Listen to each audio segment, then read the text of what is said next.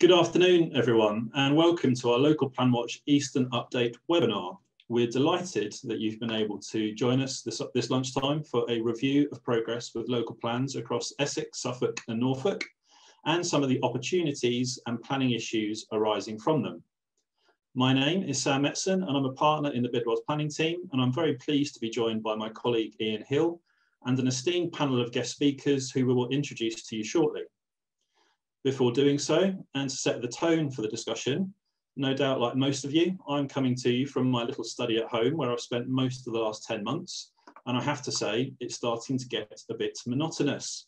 I'm sure that's an experience that's shared with many others on this webinar, and so we hope that the next hour will provide an opportunity to step back from the emails and our day-to-day workloads, grab a coffee, stop worrying about our increasingly dodgy lockdown here, unless that's just me, and take stock of where we are across the Eastern region in strategic planning terms, the many exciting things that are happening across the region as a result of strategic planning, and perhaps some of the things that aren't going quite so well or have fallen foul of the current local plan system.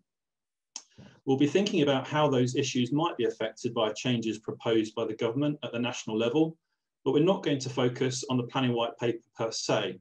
As we know, quite frankly, that's been done to death by now.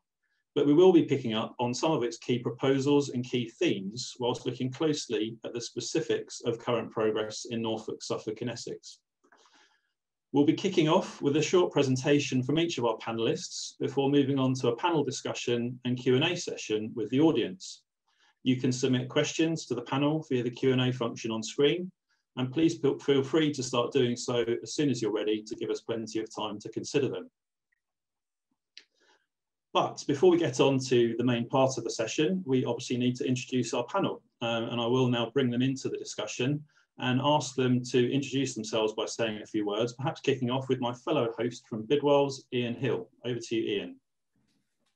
Thanks, Sam. It's interesting to hear that you're still referring to your room as a study. I think I started referring to mine as a cell about 6 months ago. For those of you that don't know me, my name's Ian Hill. I'm a partner in the planning team at Bidwell's. I'm usually based in the Norwich office, and I primarily provide planning advice covering Norfolk and Suffolk. I think that's probably about it, and I'll just hand over to Andrew to introduce himself. Thank you, Ian. Andrew Tabachnik, Planning and Regulatory Council based at 39 Essex Chambers. You're all going to be subjected to a few words from me later on, so I won't overdo this introduction. All I'll say is to remark that I'm quite impressed that I look only a day or two older than that photo on the screen, which must have been taken about 8 years ago. So for me, at least, lockdown is clearly an agreeable exercise. And it's probably Celina next, so the esteemed members of the panel will begin again. Thank you, Andrew. It's Celina Colquhoun here from 39 Essex Chambers. I joined from number 5 Chambers almost a year ago.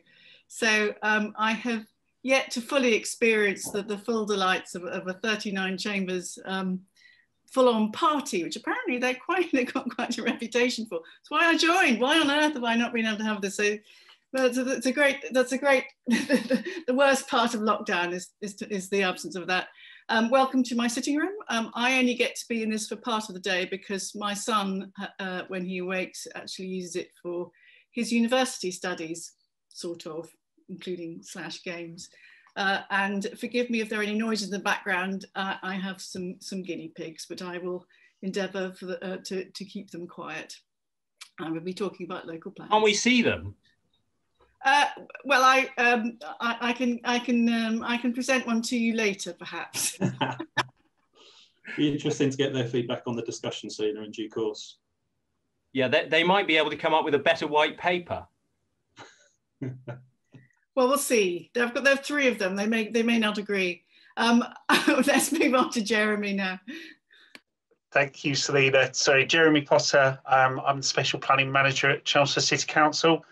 And I'm responsible for local plans and policy and strategy and affordable housing, those sorts of things at the City Council. And I come from Chelmsford, and I'm in my cell as well, taking Ian's lead. I'm joined by two dogs, Bella, my Cocker Spaniel, and Finley, my Black Labrador. So if there's any sort of barking in the background, I do apologise. Sometimes when the door goes, then there's a load of activity comes from the two canines. But hopefully that might, hopefully it doesn't scare Celina's guinea pigs.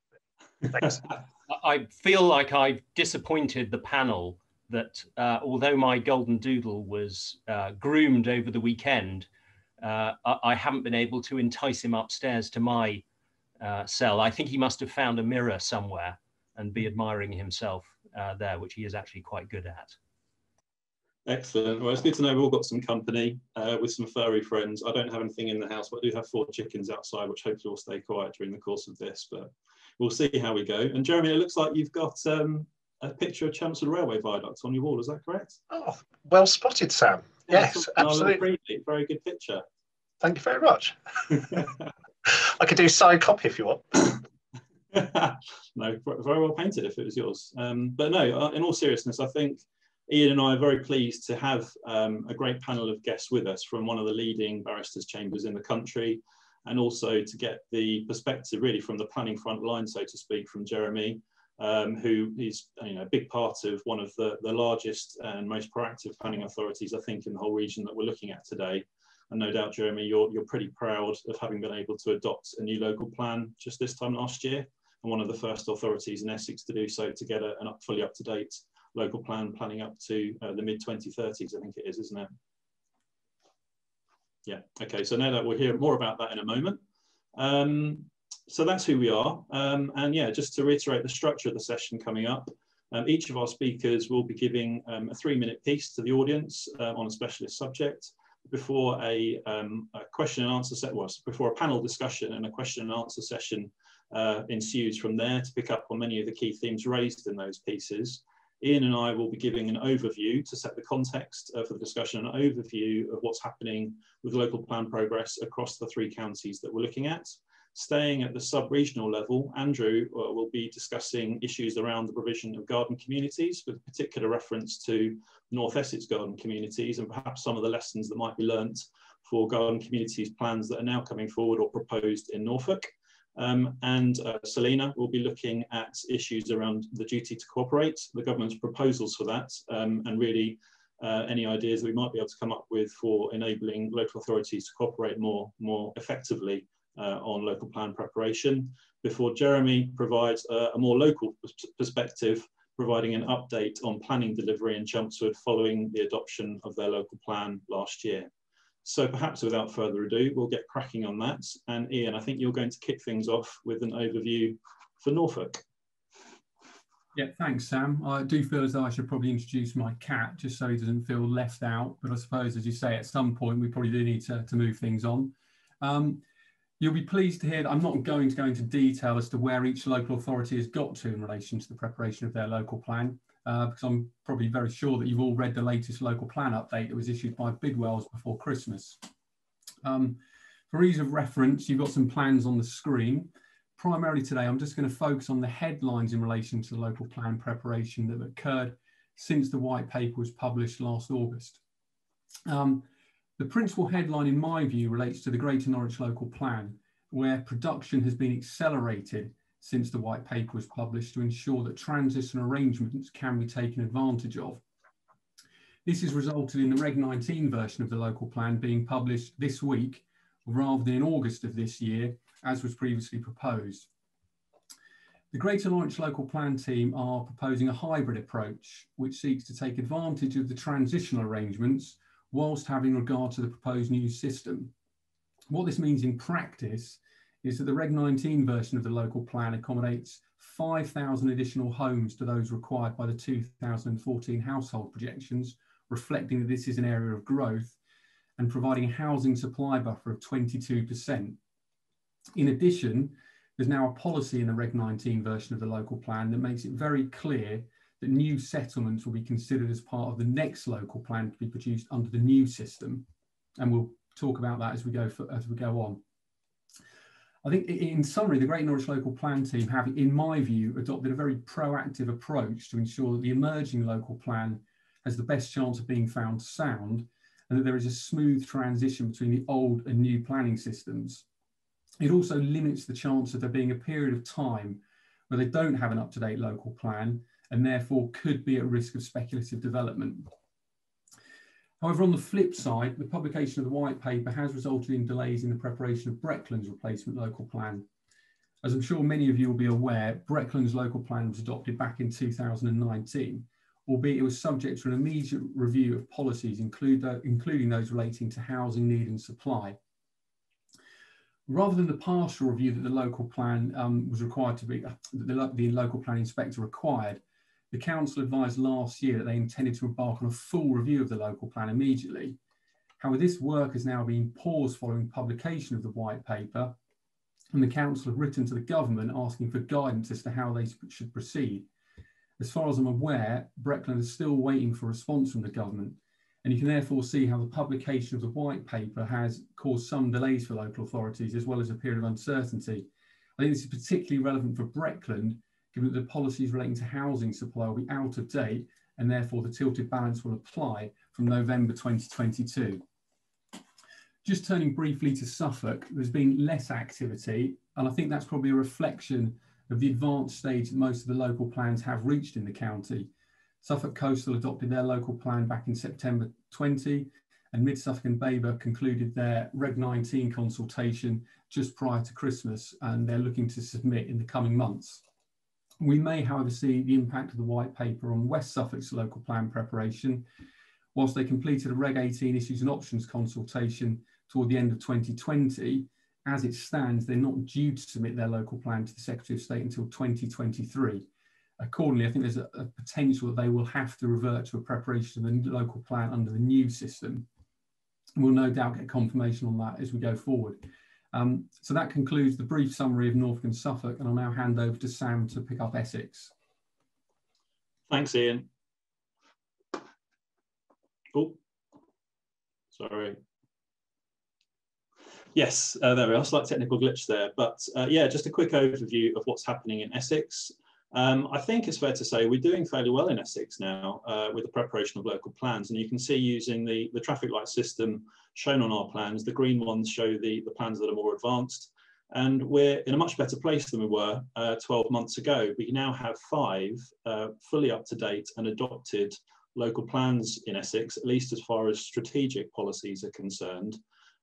This time last year, only Malden had an adopted plan, but last May, Chelmsford adopted theirs. Harlow adopted theirs just before Christmas, and Colchester and Tendring actually adopted their Part 1 shared strategic plan in the last couple of weeks, and Braintree are due to follow within the next month, following the successful and eventual completion of the Part 1 local plan examination. There are a few exceptions to that rule, as shown quite clearly, I think, on this plan.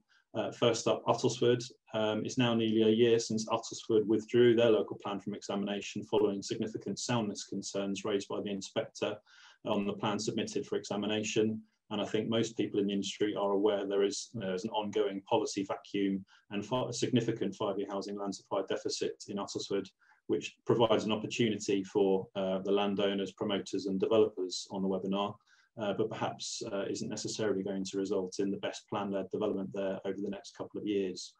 And then there's also exceptions in South Essex, and I know we'll touch on this in more detail later, but in South Essex, Thurrock, Rochford and Southend are a bit behind the curve, whereas many of the other South Essex authorities are now making good progress and have plans at examination. Thurrock, Rochford and Southend are still really at the issues and options stage, and Thurrock aren't anticipating adopting a plan until 2024, which will be actually 10 years since they started preparing it in 2014. And I think there's probably a couple of key issues there that we'll talk about in more detail during the webinar. The first is there's been a lot of discussion around the preparation of a joint strategic plan for South Essex, which each of those authorities would need to abide by. We've been waiting for progress on that for some time, but that doesn't appear to be going anywhere fast, quite frankly, and the latest intelligence we have is that that's likely to perhaps take the form of a non-statutory spatial framework in due course, and most of those authorities will continue with their local plans and won't have to have a great deal of regard for it because it won't have any statutory weight. And it's obviously also the case that all of those authorities are in the green belt, and I think that clearly provides perhaps less incentive for those authorities to take forward up-to-date local plans, because they're protected from speculative planning applications where the plans aren't up to date and there isn't a sufficient housing land supply by that Greenbelt designation. But the other big news in Essex over the last few months, which I'm sure most people will be aware of, but just to set the context for our perhaps slightly more in-depth discussion that will follow, particularly with Andrew's piece, is the outcomes of the North Essex Shared Part 1 local plan, which proposed 3 very large-scale garden communities on the boundary of Tendring, Colchester and Braintree districts. 2 of those garden communities were found unsound, and only one of those garden communities to the east of Colchester has been found sound and will be moving forward. And Andrew, I know hopefully that sets you up with a reasonable segue, perhaps to take it from there to discuss issues around garden communities, particularly in North Essex, in a bit more detail. Thank you, Sam. It does indeed. And I don't know if this was the plan, but if you could leave that map up, that'd be very helpful. Yeah. So North Essex update in 3 minutes. That's what my sheet says. Gosh, it's very difficult for a barrister to do anything other than clear their throats in 3 minutes. But I'm going to try and give the highlights of progress with the North Essex Authorities emerging local plan, possibly stretching to 4 or 5 minutes. As you will all know, and as Sam has just reviewed, the North Essex Authorities are Tendring, Colchester and Braintree. Back in the dim and distant past, 2014 or so, they started work on a joint plan, which has become part 1 of the submitted and partially approved now documents to address housing and employment needs in their area. After 3 years of preparatory work, plans were submitted for examination in about 2017. And after 2 rounds of hearings, various preliminary letters from the inspector, substantial additional work from the North Essex authorities themselves, we finally know the fate of part 1. In essence, the housing requirement figures to 2033 have emerged unscathed, and employment requirements have emerged mostly unscathed. By contrast, as you can see from this plan, and as Sam has mentioned, 2 out of 3 of the proposed garden communities have bitten the dust and been airbrushed from history by way of main modifications. And what is perhaps significant and relevant to the fate that they have suffered, as well as their individual difficulties around viability and infrastructure provision, is that each of these communities was slated to provide 2,500 new homes within the planned period, which had been set to 2033, a long way off when work started, only 12 years away, obviously, now. I'll come back to that point. There are a number of observations to be made about the failure of 2 of the garden community projects. First, a call to developers everywhere, in particular those listening in today. There is now an opportunity to make up the planned period shortfalls created, as you can see, in Braintree and Colchester, cumulatively around 5,000 units. Doubtless those local authorities are going to have to start, for purposes of their Section 2 plans, to look to allocate small and medium greenfield sites, possibly, at least in some cases, including parts of the former garden community proposals, although that's a more realistic proposition in respect of the Colchester Braintree proposal, rather than the other one, which is somewhat out in the middle of nowhere in planning terms. So developers, get your maps out and dust off your option agreements, because there's an opportunity here. Second, no doubt as a reaction to what is now a trend, unfortunately, of garden community proposals being found unsound, one of the white paper proposals is to replace the soundness test with an overarching test of sustainable development, embracing what the government describes as a slimmed down assessment of deliverability, while also abolishing the will not be mourned sustainability appraisals. And we don't yet have details of this particular white paper proposal beyond the headlines in the white paper. Personally, I am skeptical that these sorts of changes go far enough or will make any difference in relation to cases like the North Essex garden communities.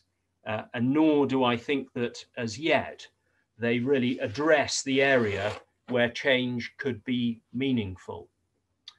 If the question is asked whether these are sensible proposals for a 12-year plan, I'm not sure that the wrong answer was given. The inspector found the proposals beset by fundamental uncertainties on viability and transport infrastructure.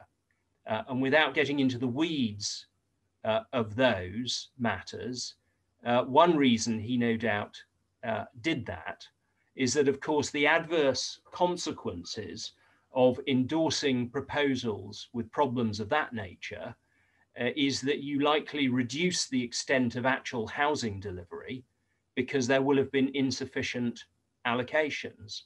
Alternatively, you get speculative development on 5-year supply grounds. Alternatively, there's pressure for partial releases from within proposed garden communities, but without the transport infrastructure that's a fundamental component of the final product being sustainable. Nor do I see myself how the slimmed down assessment of deliverability, unless that in reality means no test of deliverability, makes any great difference, at least for garden community proposals. And if, as the white paper specifically says, the ultimate question is one of sustainable development, it's hard to see why it's sustainable to endorse an unviable proposal to the exclusion of other allocations. Ultimately, it seems to me that one needs to change the question one is asking, but in a slightly different way. There needs to be a special arrangement for long-term proposals which will come forward far into the future.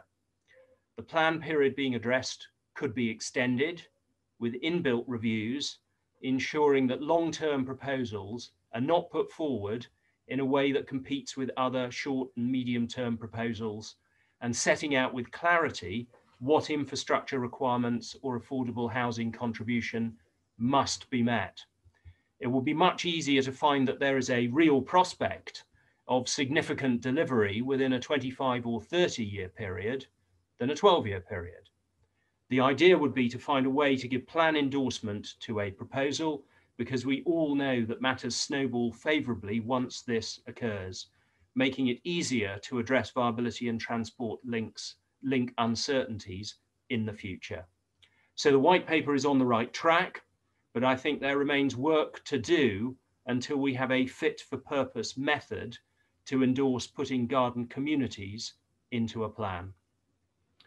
And without further ado, I hand over to Celina for an update on duty to cooperate matters. So very quickly, I will give a quick dash through the duty to cooperate, because it'd be probably more interesting, at least to hear, not to hear me going on about the duty to cooperate, but also to get into a discussion as to how it's evolving in this part of the world. It is well known that I think from a very early stage, all of us recognised that the duty to cooperate was going to be one of those unintended consequences. It was clearly to replace the top-down arrangements that had been the political bane, perhaps, of the government, and that this was seen as a means of replacing that imposition from local bodies who had regularly rejected what structure plans had been brought forward, and then subsequently there was never acceptance, at least from my experience in Eastern England, of the way that the regional bodies were producing figures to which local plans had to comply. The nature of the duty, on the one hand, we were told at one point in the NPPF is not to agree, and people still say that.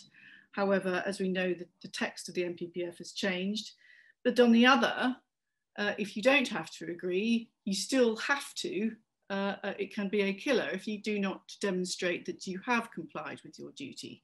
So it has that rather peculiar nature, and we can all think of examples where it did finish off a number of local plans and resulted in cases like the St Albans one, where it never seemed to end.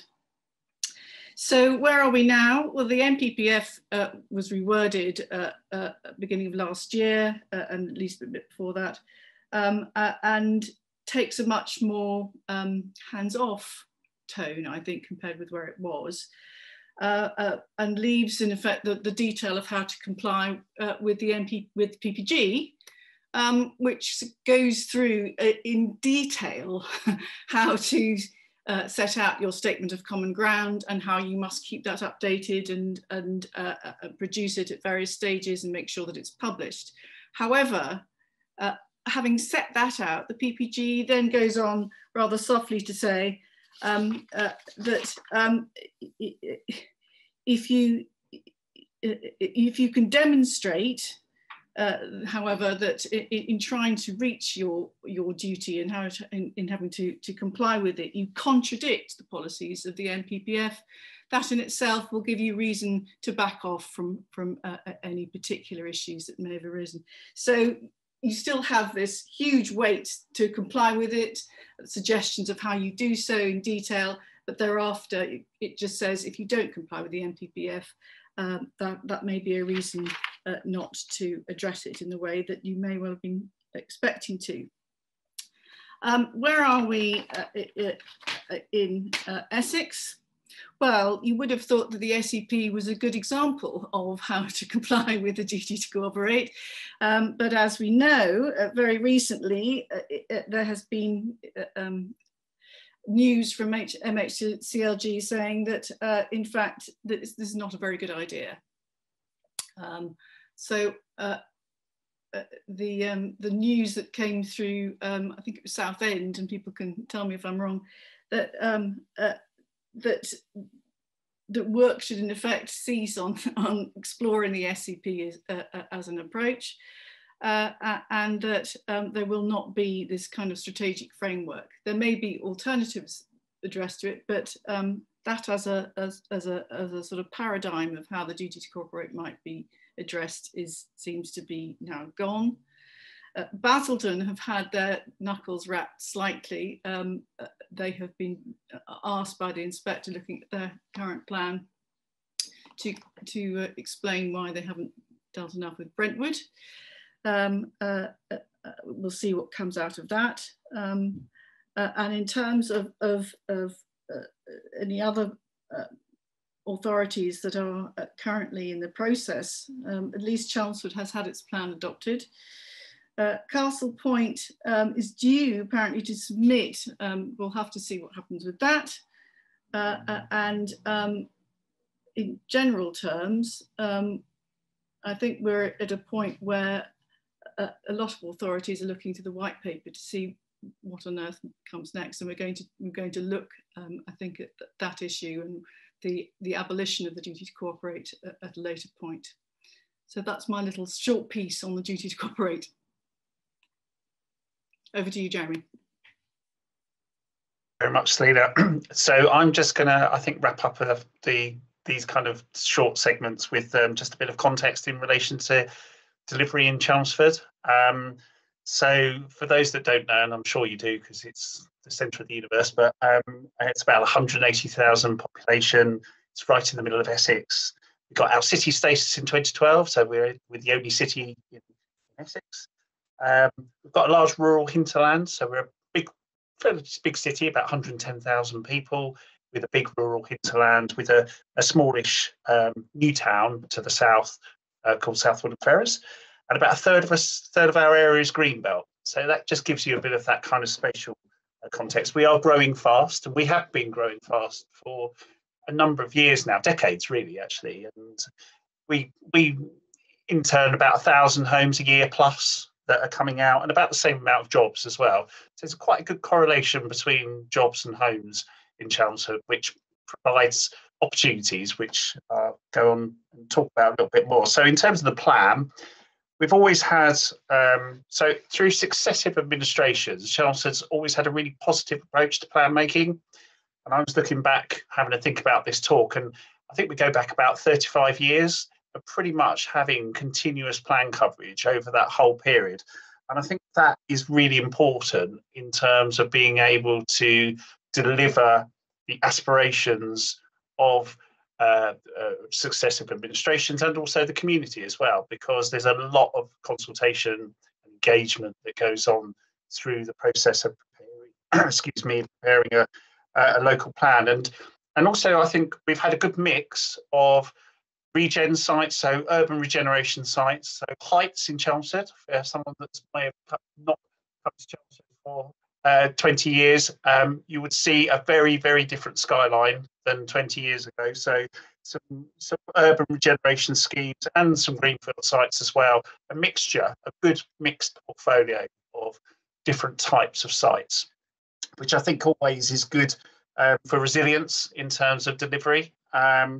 So after the local development framework being introduced, and taken us quite a long time to introduce that, lots and lots of different documents, thankfully we've replaced it with one single local plan, which is a great thing from our perspective, I think, in terms of just having one document that covers the whole area, having strategic policies, our DM policies, all of our policy map coverage, all within one document. And that was adopted, as Sam said, in May 2020 and goes to 2036. So we've got quite a nice time, got quite a nice plan horizon over 15 years, which obviously is the aspiration within the NPPF. And within that period, we are, well, within the period of the plan, it's actually delivering about 23,000 new homes and about 100,000 square metres of commercial. So significant growth really happening in Chelmsford. And we do have the obligatory garden community, which everyone seems to need to have. And we've got that actually allocated within our local plan, and we've got our garden community policy within our local plan, which we're very happy about. So we haven't got those AAPs or any site allocation documents. We've just got everything in our local plan as adopted. And I think also what's important is that, just taking Andrew's point, our garden community is essentially a large urban extension, which in deliverability terms is quite different from a freestanding settlement without having a lot of that infrastructure in place. So really what we've been successful at is attracting funding. So we've got a HIF fund to try fund a new train station and a new bypass. But really what I wanted to really touch on, and probably come on to the panel discussion, was that it's all good, well and good having the plans, it's actually delivering. So our policies say that we have master plans, we need to have master plans approved. We have a separate process to agree master plans that goes through a separate consultation. And what I think we feel is absolutely key is that you have that interface between a local plan allocation and an outline planning permission. And having a master plan, and I know the government, through the consultation on the NPPF, that through the design elements, but the master plan is seen as a really important structuring element that sets down some of these principles within the local plan policy and makes it deliverable. And also gets engagement from the local community about the detail, because that's what everyone wants to know. They want to know about the detail. Red line's great, but they want to know where things are going within sites. So we've made good progress on that. We've got a couple of those master plans now have been fully approved, and we're waiting. We've got outline applications on some of our greenfield sites as well. So I think there's, in terms of progress, I think that interface between delivery and local plan is important. And I've just finished off, because I know we're running over, with the fact that although our local plan was relatively straightforward, it still took 5 years from the first consultation to adoption. So, and that was a relatively straightforward local plan. We didn't have some of the issues that Andrew and Celina have been talking about. But I think I'll leave it there for a moment, Sam, and hand you back. Forgive me for interrupting, Jeremy. Did you have greenbelt releases to deal with as well, or did you have enough land outside the greenbelt to meet needs? Had enough land outside the greenbelt, Andrew, and that was a big opportunity for us, because obviously if you can't just do a mini greenbelt review, you've got to do the whole lot. But we had plenty of sites outside that were more sustainable when the SA was done in the first place. And still, the process took double the amount of time that the government's expectations have now moved to. Yeah, but in our defence, I would say that 3 years. 3 years is. I don't think you need to defend it. Oh no! I'm setting you up. 5 years. Comment about 30 months as a realistic target. Well, yeah. I would say that 3 years is, you need 3 years to do a plan.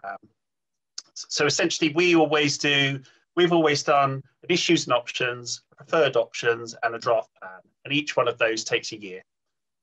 And then you submit it. But the thing is, I suppose I would say that we submitted it in 2018 and had a relatively straightforward examination, but we didn't actually, by the time all of that process happened, the inspectors' reports, the main mods, the consultation on the mods, the essay on the mods, all of that takes time to come back and then get adopted. And also, a global pandemic got in the way as well. I mean, it seemed to me that the only realistic way one's going to hit a 30-month target, even with all the resources in the world, or making all the developers in the world pay for promotion of their own schemes, is if you basically know what the answer is at the beginning, and then you're just working through and justifying that answer. But there's no opportunity to realize that you're heading down a false path or an undeliverable, unrealistic path, and then move on to something else. The other thing, of course, is the validity of the consultation process. Well, I mean, however wonderfully you imbibe all the relevant technical assistance and digital communication that you can, people need at least some time to respond. Read this. That is not a consultation. And I'm afraid if there is no proper consultation, politically it won't work, because the government will be heavily criticised by its base, as well as those who are not in its base.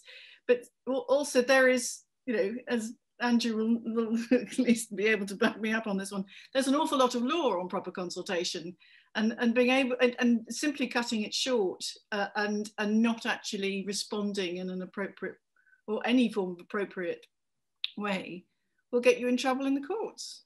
So it's, where on earth this 30-month period came from, I don't know. Just kind of to pick up a point as well that Andrew touched on there about potentially developers having to sort of pay to promote sites through the local plan. And I think some of the sort of literature I've read is seen or suggested that you may have the equivalent of planning performance agreements put in place. Now, I suppose one for Jeremy, is that something you could see you as a council using going forward? Then also, is that essentially a fair process? And you could argue that those people who have the sort of the larger pockets can sort of throw more money at land promotion, particularly at a time when we're meant to be, or the government is saying that we need to be promoting small and medium-sized developers. Is that a fair comment? Is that, how would you approach that?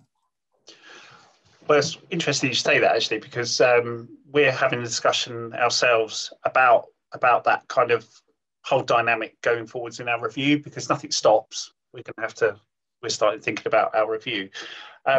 I think in principle, and we are, for large scale development, we will be seeking some kind of, similar to a pre-app process for our strategic land availability sites that will come forward and people want to promote.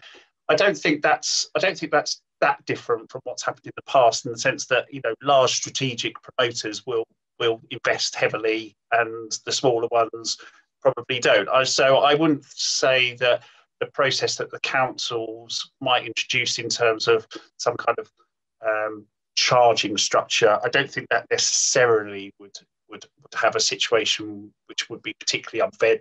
Also, it depends on what the charging structure is, obviously. But I think in principle, I think it is fair for a council to be asking promoters to contribute towards the council's resources, because it takes a lot of resource to be able to assess all of those sites. So I think in principle, I think it's a fair starting point.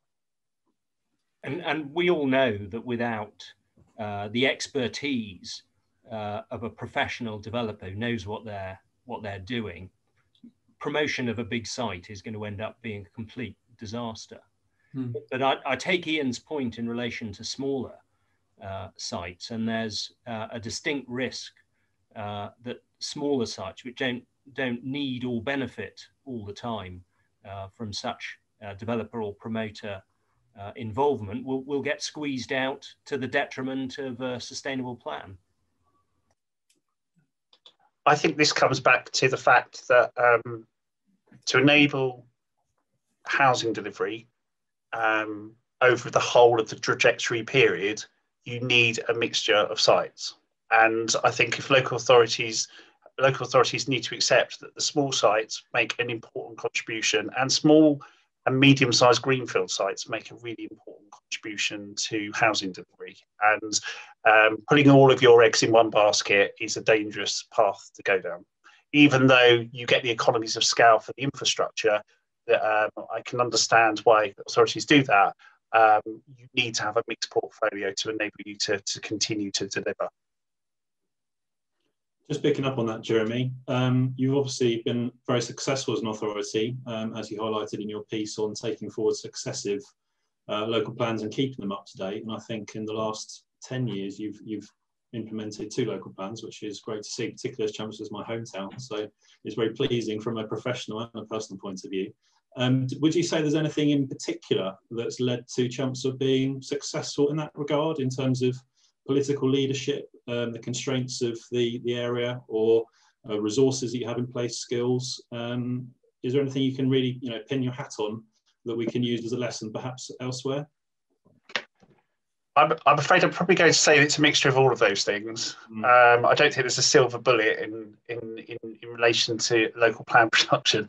I think obviously having a positive, engaged administration, having the local plans sent front and centre. So, I'm sure lots of people have heard that before, but it is very, very true. So it's senior management, from the chief executive and the leader, knowing exactly what the plan is and being completely engaged in that. That's a prerequisite. And then obviously, I think there are some geographical factors that help us as well. But, we're just far enough out of London to be separate and not dormitory, but we are close enough to be able to get in and out really quickly and easily pre-COVID. So that helps us. We're not all greenbelt, which helps us as well. And also, we've got there's a really good quality of life. I think one of the things that we have been good at is being able to show that we're bringing forward infrastructure as quickly as possible. So, for example, on our development in North East Chelmsford, at the Beaulieu Channels development, a primary school and secondary school has come forward a lot quicker than what would actually be required in terms of the school places and being phased in terms of its opening. And I think that provides local people with, obviously they always want more, and don't we all, but I think it provides a plan-led approach. So I think it's a mixture of a number of things that comes together, some within the council's control, some probably a fortune of its geography. And just on the secondary school point, I mean, from the developer perspective, although I'm sure developers wouldn't like the upfront expenditure, the reality is it makes the houses more attractive because you already know that you're moving to a place with educational facilities having been provided, rather than just on the promise that they might be at some point in the future. Yeah, absolutely. Yeah. I mean, one thing I was interested in was the kind of the whole looking towards, and I can't remember if it was Celina or you, Andrew, that was talking about the fact that the timescale, and that it seems like something's already decided, and it's a process to validate what's already been decided. And this sustainability appraisal was always supposed to be the check and balance there, to make sure that it's an iterative process and make sure that you can actually see that happening in practice.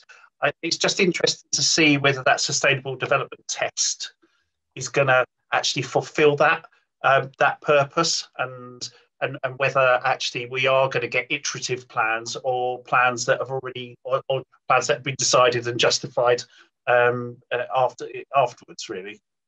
Well, the ambition seemed to be to, as you can see from the white paper, to clear out the assessments, to make it some form of,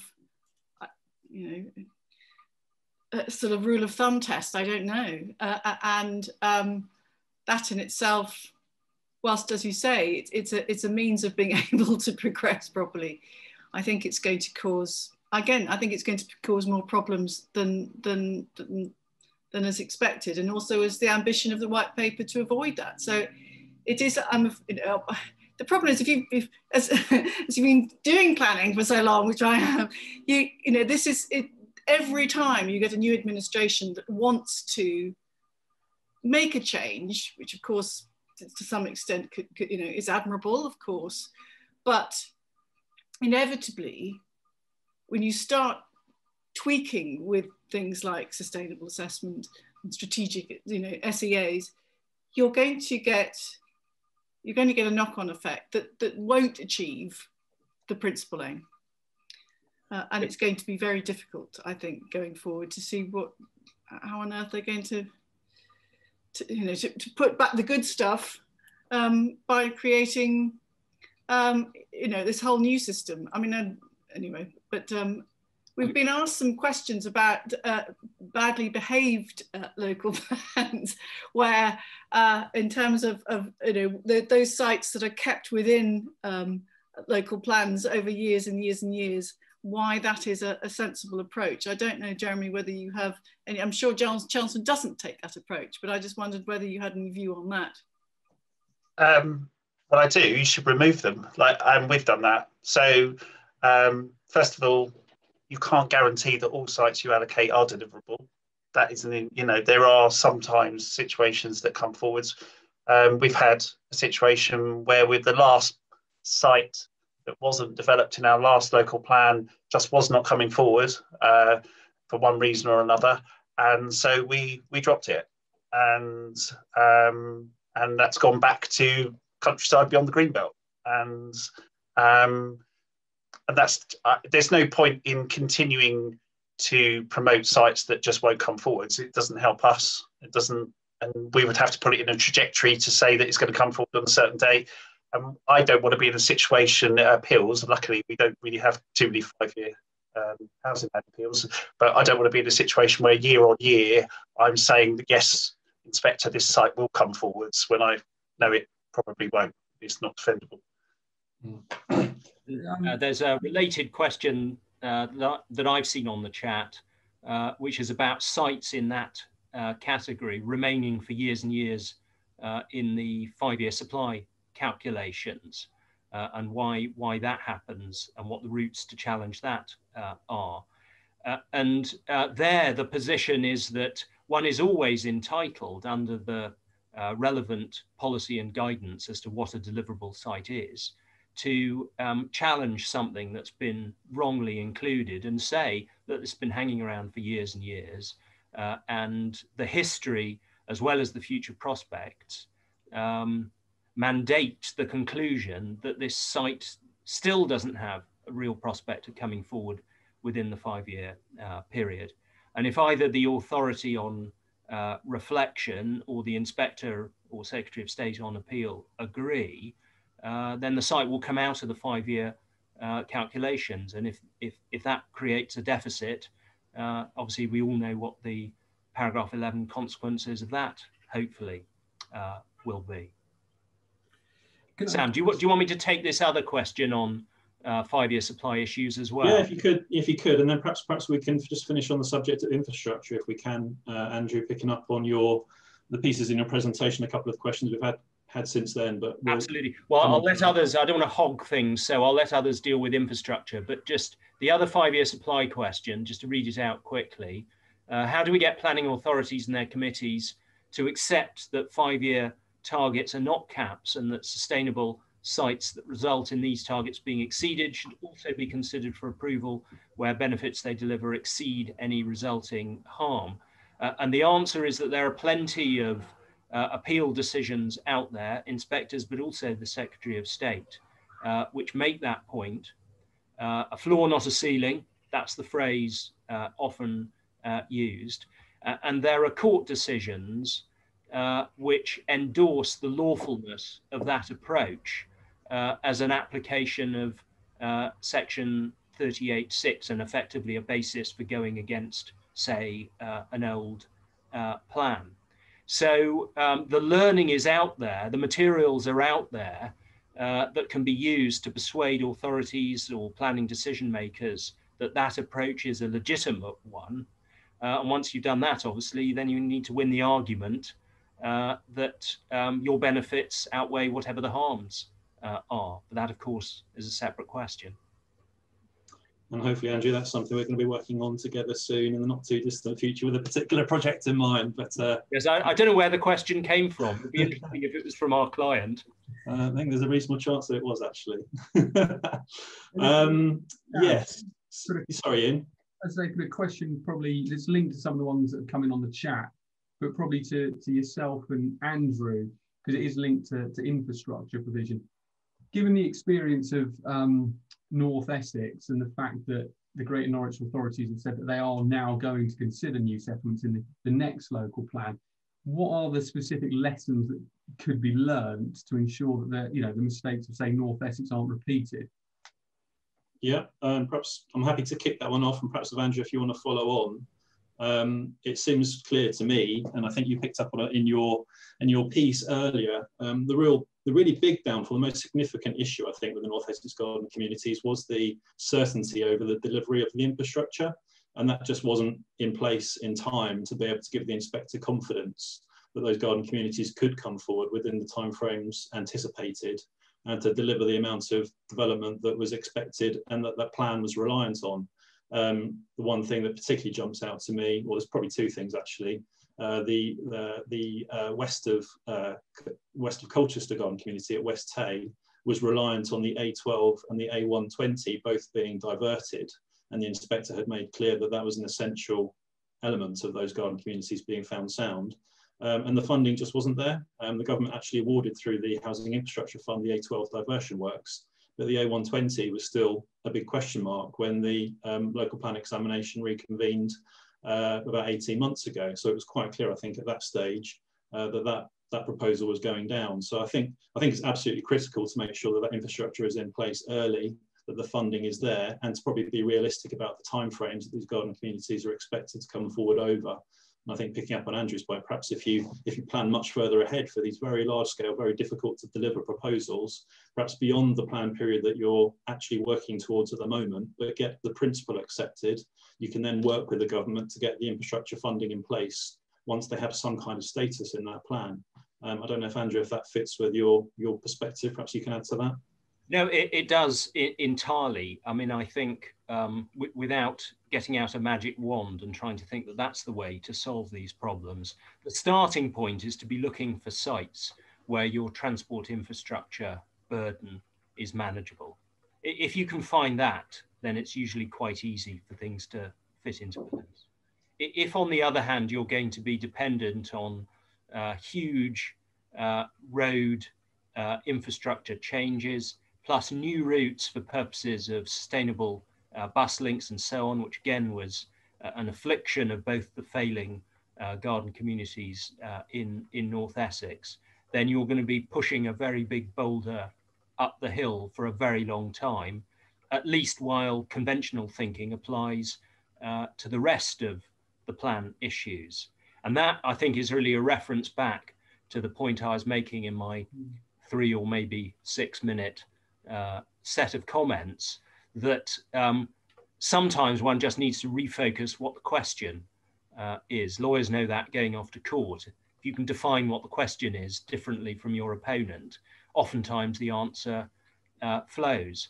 And I think that some thinking will need to be given both with our current system, but also any new system that's to be introduced as to whether plan periods and things like that can be manipulated so as to, or changed, I don't mean that in a pejorative sense, so that the proposal can fit in with what you've defined your plan period to be. You then, if it's a long-term arrangement with currently loads of uncertainties affecting it, you want to find a way in which it can be part of the plan, but not having the adverse effects of taking something else's place. But equally, you need to make your plan period long enough so that you don't end up in a Winchfield Heart District situation. I know that's far away from here, but the point of principle applies. There, the proposed garden community at Winchfield failed, at least for now, on the basis the council was trying to promote it for, if you like, after the plan period, and without any attempt to demonstrate need for it now or in the future, and without any attempt to extend the plan period. So it really didn't sort of fit on. It was just an attempt to pull a fast one and get that one through before anyone was really focusing on it. So there's lots of things to think about. The reasons that the North Essex communities failed are not the only reasons that these sorts of proposals have failed. And really what's needed by Norwich is to make sure that they've covered all of those bases before they, as I say, then fit the plan around what it is they can deliver on and how they can then spin or address future uncertainties as not anything that needs to disable or derail the particular proposal at this time. Okay, thanks, Andrew. I'm conscious that we are just about bang on our hour. So sadly, I think we've got a few questions we haven't been able to answer, but perhaps if people want to talk to us about that separately, we'd be very happy to chat about it. But I think we probably need to wrap things up and enable people to get on with their day. But before we do so, it's very difficult to provide a summary of such a wide-ranging discussion, but I think if there's one thought for the day I think it's perhaps important to leave with, is that I think we're making some good progress across the region that we're looking at now with strategic planning, and there are a number of authorities that have been very successful in taking forward local plans and allocating quite ambitious proposals in their areas, which will be effective and deliverable and deliver good results for their community. So I think we need to congratulate the successful authorities and just be aware of the fact that the current system is working in certain circumstances, and perhaps just leave the question: do we want to turn the planning system upside down in the way that the planning white paper is suggesting, or should we be focusing on those increasingly rare areas where local authorities are struggling to get plans in place, and look at the particular issues there, particularly I would say from an Essex point of view, in those Greenbelt Authority areas where they do seem to have special circumstances, which mean the implications of not taking forward local plans are quite different to the non-Greenbelt authorities. So I won't try and answer that one, but we'll leave that one for everyone to think about. But yeah, before we go, we need to obviously thank our guest panelists. We are extremely grateful for Jeremy, Celina and Andrew to be joining us today, and for all of our audience for joining us. It's been a really well-attended event, so we're delighted about that. I think all we need to say is please stay safe, stay well, and enjoy the rest of your day. Thank you very much, everyone.